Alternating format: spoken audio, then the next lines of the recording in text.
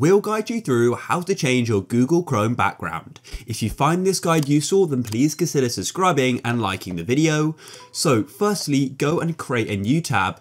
Firstly, go and open up a new tab in Chrome, just so you've got the default Chrome homepage like this. Then what you need to do is go into the bottom right to where it says Customize Chrome. This will open up a side panel. So at the top here, we can change a theme, which I'll get into in just a moment. But firstly, you can also go and change the colors that Chrome uses. As you can see, I'm using gray and white, but you could also just use gray and gray or, pinks. It's going to be up to you.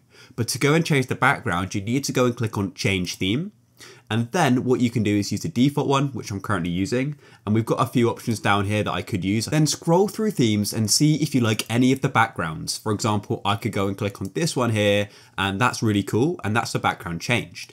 But what you can also do is upload a custom image. So just go and tap on upload an image at the top here. And I've got a background image here I'd like to use. So I've gone and selected it. I'll then press open, and there we go. I've now uploaded it. And I could go up to the top right and press on the cross, and that's it. We've changed the background. So if you guys found this useful and you want to see more Chrome guides, then please leave a like.